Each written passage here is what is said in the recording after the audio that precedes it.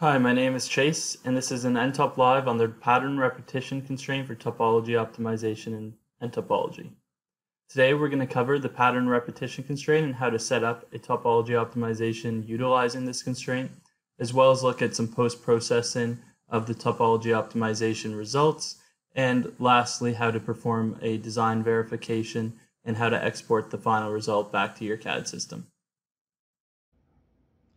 So jumping into a very brief example file here of using the pattern repetition constraint in our topology optimization, I'm just going to take you through what could be a typical workflow.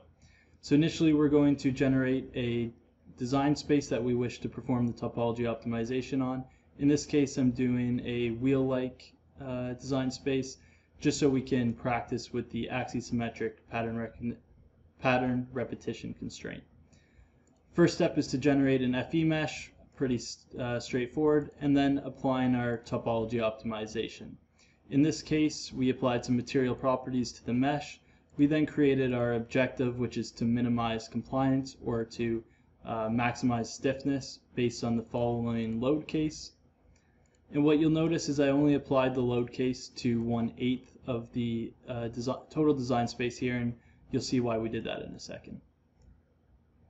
The next step is to set up our constraints, and in this case we did a typical volume response constraint. Essentially we're maximizing stiffness while removing as much volume fraction as we can from the design space. Then the second constraint is the one we're explaining today, is the pattern repetition constraint, and what this does is it essentially allows you to input a cell map or to split up your design space into some number of cells, and then what it's going to do is apply the same topology optimization or ensure that the same optimization happens to each subdivision of your overall design space. So the result of a topology optimization like this is going to look essentially like this. So you'll notice this topology optimization is kind of applied to each cell of the cell map. In this case it's an axis-symmetric cell map. So after we're done with the topology optimization, you'll notice we can play with the threshold here.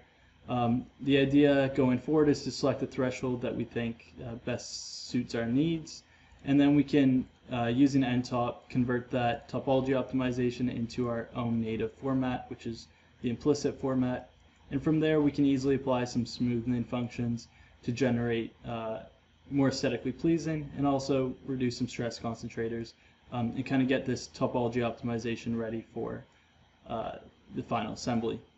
Once we're happy with how this looks, what we can do is some last procedures, reintroducing some passive regions and applying some fillets where the topology optimization meets the passive regions as well. And lastly, but very importantly, we want to perform some type of verification analysis because we did choose the threshold more arbitrarily than what we may have wanted to do. So in order to do that, we can go ahead and mesh the entire new design space essentially. So this includes our topology optimization and our passive regions.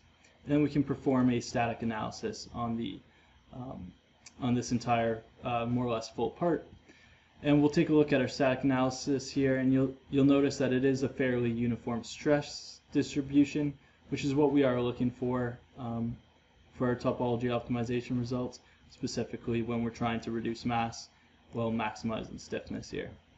So if we're happy with this, what we can do is go ahead and turn the mesh into a CAD part, and we could export this as a step or other native CAD formats, and you could import it into your assembly or do with it as you wish. So this was just a very quick example of using the pattern repetition constraint in nTopop to create a axis-symmetric topology optimization, but there are many more use cases. If you're interested in learning more about topology optimization in nTop, or you're interested in seeing a demonstration of nTop as a whole, please feel free to reach out at sales@ntopology.com, and we can take you through a demo of our software. Thank you.